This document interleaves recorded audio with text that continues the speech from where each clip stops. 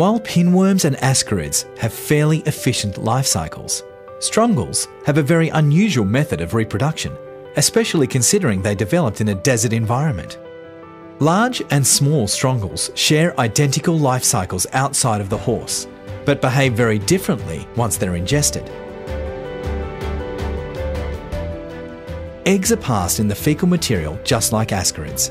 However, unlike ascarid eggs, which remain in egg form until they are ingested by the horse, Strongyles eggs hatch into larvae in the manure paddy when the weather conditions are favourable. From here, they go through a series of 3 molts. It's the third stage that can infect the horse.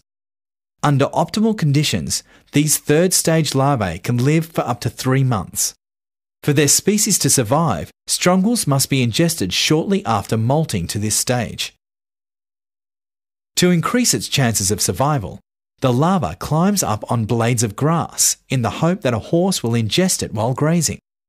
This is less likely under natural conditions because the horse herd that deposited this larvae-ridden manure may have migrated many miles. Strongyles are extremely prolific egg layers, with each parasite producing 75 to 100,000 eggs daily. They are able to crawl up and down the blades of grass many times and bury themselves in the soil to protect against adverse weather. Small Strongyles also developed another unique trait: the ability to encyst themselves in the horse's tissue and remain in an encysted state for a prolonged time. Unfortunately, it causes real problems for the horse.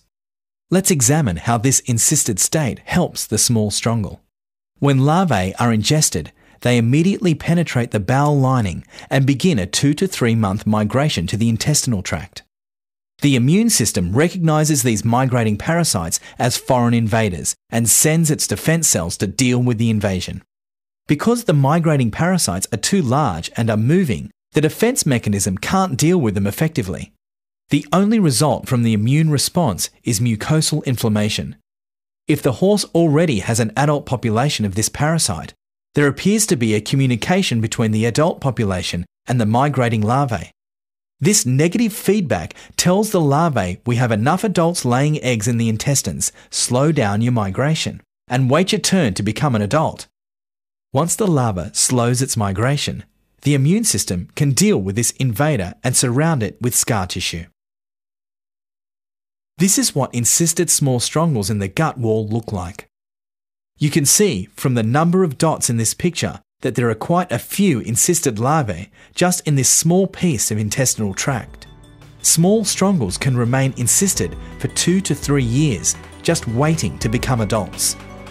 Any time the adult population drops, either from dying of age or from deworming, there is a wake-up call to these encysted Strongyles. Within 7 to 10 days, a number of them will molt out of their cysts, repopulate the intestinal tract, begin to mature, and within 6 to 8 weeks, start laying eggs.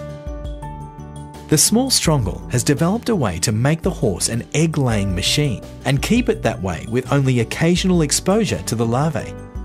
Horses only have to pick up these infected larvae one time every 2 or 3 years for the small Strongyles life cycle to function. Small Strongyles, however, are the most significant causes of chronic underperformance, loss of condition, feed inefficiency, and predisposition to secondary disease.